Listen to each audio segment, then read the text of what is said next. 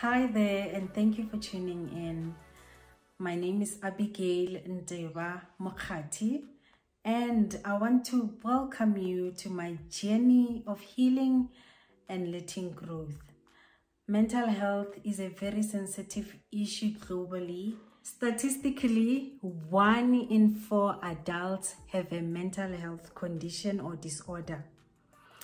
So if you think about it, 1 in 4, it's a large majority of the population. So if 1 in 4 of us have a mental health disorder, this means that we all know somebody who's got a mental health condition. We should know somebody, whether it's your neighbor, family, your colleague, your close friends. We should know somebody who's going through a mental health condition. Unfortunately, a lot of us do not know because of the stigma attached to mental health. And my journey with mental health started over 7 years ago, and it was a family member. We didn't have much knowledge at that time. We didn't know much about mental health. And we were all affected as a family because we definitely loved this person. But when it comes to being empowered, we had zero knowledge. We needed greater support. And we did get it slowly by slowly over the years. But during that time, we didn't know much. We did trial and error. We also included the churches, the pastor. But unfortunately, medical intervention was needed. There was no way to fix it. Only medical intervention was needed. But the highlight of this journey that I want to share with you when it began is that during that time, the biggest highlight was the stigma. So the stigma was there. It was so massive that, you know, the talk of the place was not about, is she getting help? What is happening? It was about, did you see her doing 1, 2, 3? Did you see her at that corner? What is happening? And we as a family have learned from that. But unfortunately, what I see right now is that the stigmas are still continuing. I see it on social media. I see it out there, even in the public. I saw the other time on Twitter a lady who happens to have a mental condition, and visibly so, was presumed to be doing witchcraft, and she was later murdered. That really broke my heart, honestly, because you could see that, you know, the stigma is so vile. So the pandemic has done a number on a lot of us. The past 2 years have not been easy. I mean, think about it. If now it's December and we're feeling so lethargic and tired, imagine how we were the past 2 years. How did we make it? But did anyone ever ask themselves, but how are people who are already having mental illness going through it? Do we ever ask them, sit down with them and say, how are you coping with the pandemic? How does it make you feel? You know? And are you coping? Is there anything that you need from me? Is there anything, any support that I can offer? So for the sake of this channel, I want to contextualize the term mental health and mental disorders, right?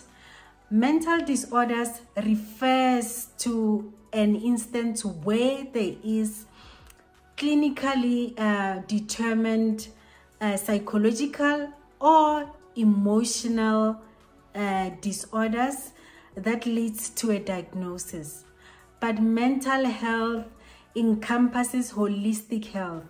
I like the way the WHO describes it, and they say mental health refers to more than the absence of mental disorders. So there's a huge difference between these two. And to be honest with you guys, we are not focusing on the pathology, physiology. of the mental disorders here. The main purpose is to promote holistic health and focusing on mental health. We're not going to be checking the physiologies, the pathophysiologists, no. That's for the experts, that's for the doctors.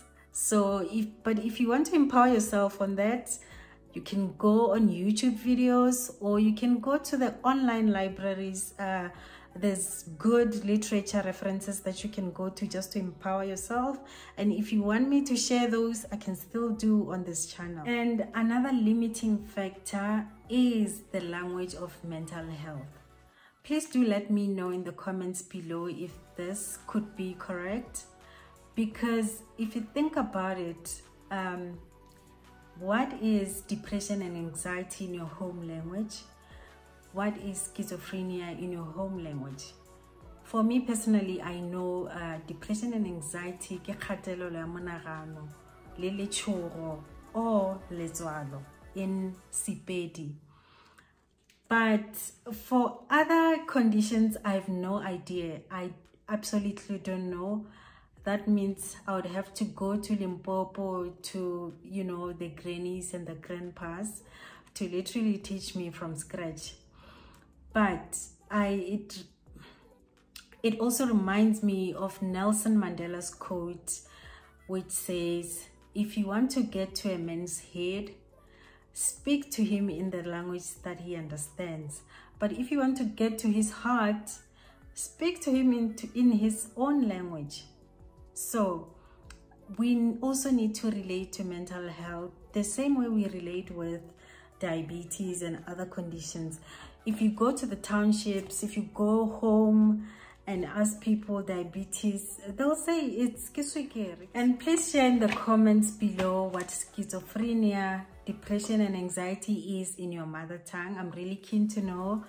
And also share the content of this channel with somebody who might need help or resources from this channel. This channel will definitely benefit you if you fall under any of the following categories. Number 1, if you are or are feeling isolated, discriminated against by either family or friends because of your mental health condition. Number 2, if you are taking care of a family member or maybe a friend that's got a mental health condition. Number 3, if you are in a relationship with someone with a mental health condition, or you are the one who's got a mental condition and you don't know how to navigate your relationship or relationships.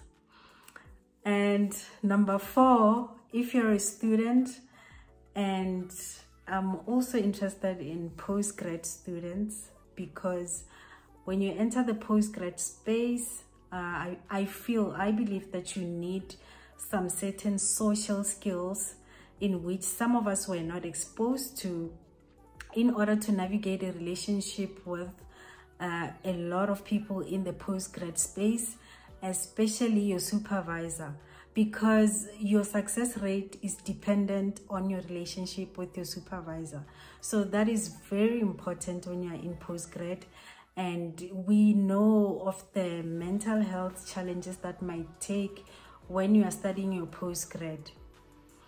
Number 5, if your workplace doesn't have, your third-party counseling organizations or some soft skill trainings like on emotional intelligence, then I can help with the contacts for SADC, and I know they normally have other contacts for other parties that can help with maybe more soft skills or any other help that might be needed.